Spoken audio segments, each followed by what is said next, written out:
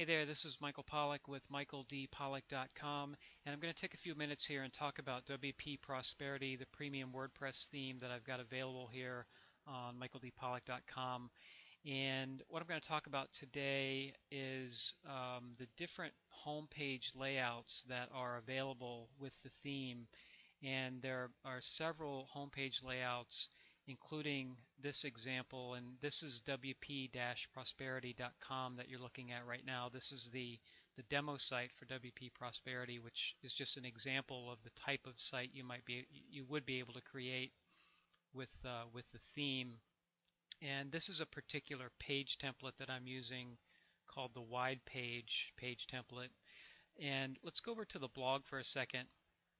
And if you come to this particular site, and again it's wp-prosperity.com, if you come to this blog page, you'll see on the navigation bar here a link that says Home Options. And if you hover over that, you'll see all these different layout options that are available. And any one of these layouts can be used on your home page, as well as other pages, other WordPress pages that aren't necessarily your home page. So if you come to the site, you can see the different layouts that are available there. Let's see, there's 3, 6, 9, 10, 11, 12, 13. So there's at least 13 different homepage layouts that are available with the theme.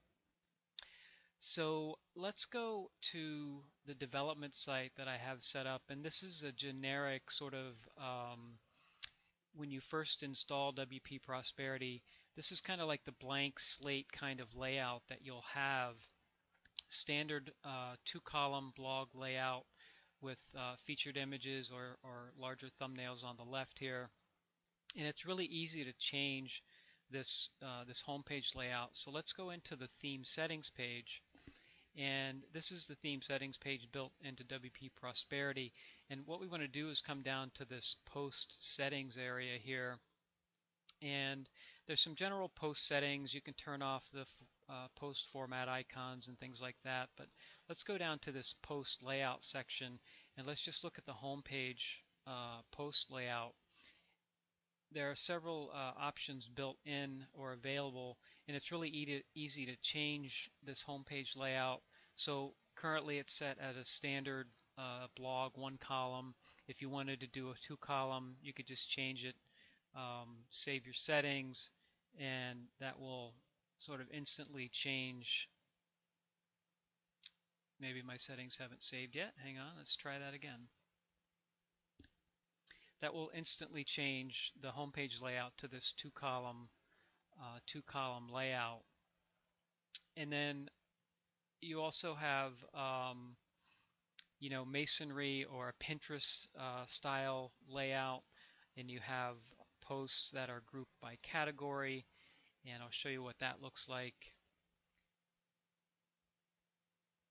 So if you've selected post group by category, there are two options, side by side or stacked, and let's just select some categories here, and then we can at least see what the layout looks like.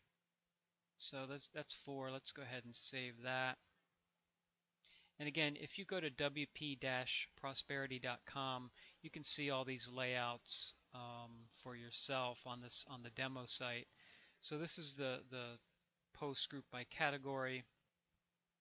You've also got a sort of a stacked layout. They originally are in a side-by-side kind of configuration. They can also be, you can have the category groups stacked on top of each other like this. So it's really easy to change the homepage layout via the theme settings page. Now you can also change not only your homepage layout, but you can also change your archive page layout. So your archive pages in WordPress would be like your category archives, your author archives, things of that nature, date-based archives. So let's just go to like an archive, an author archive page. And again, we've got the standard blog, one column. You could change that to a two column if you prefer via the theme settings page, like that. And so you'd get that same layout like with category archives. This is a category archive page.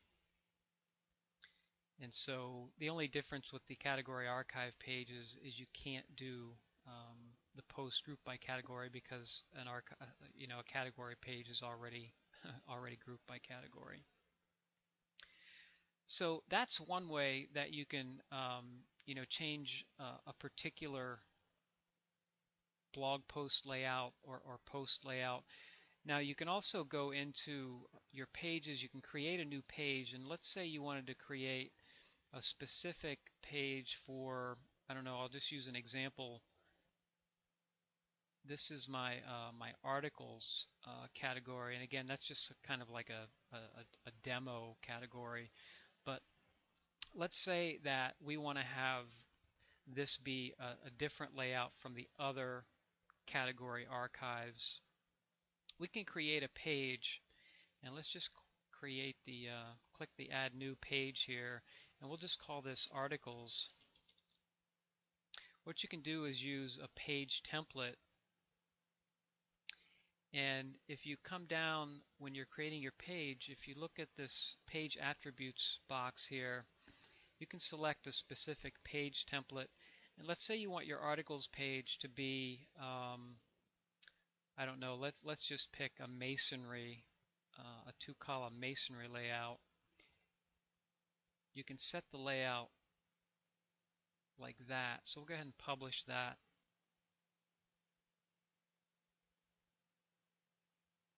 Let's take a look at this page. I forgot to do one very important thing here. We want to use our category selector here, and we want to select the articles category, and that should give us only articles, or only posts in the articles category. And you can turn off this little selector button here. That's for the masonry layout that you don't have to have. In fact, let's go ahead and just turn that off.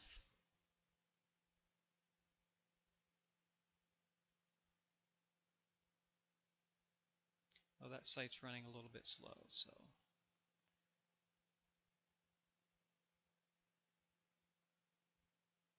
And so essentially what you can do, you've got all these different page templates that are available with the theme.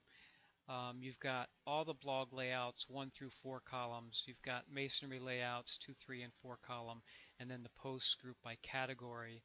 So you can create a specific page and put a collection of posts on here for specific categories. Let's see, let's go articles, blog design, and we'll just use these 4 categories.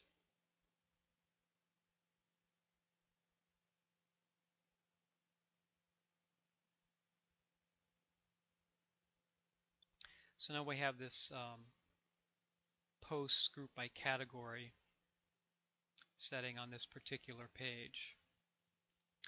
Now we've also got this wide page template that I'm using on the demo site, and this particular page template works with shortcodes that are built into the theme, and I haven't done a video yet on shortcodes, but if you go to the demo site, you can see the different shortcodes are available with the theme. But essentially this entire page is created with shortcodes, which are just little blocks of code that help you put content on a page, and it gives you a lot of flexibility. And then there's also a widgetized page. Again, if you go to the demo site, you can see that from the drop down, and this is sort of like the wide page template. The difference is all these areas are widgetized areas, so they're essentially just a drag and drop just like any other widget that you'd use on the site or on a WordPress site. So those are the different home page or post layout options that are available. And again, you can change them very easily. You can change the home page settings very easily via this post settings tab on the WP Prosperity theme settings page.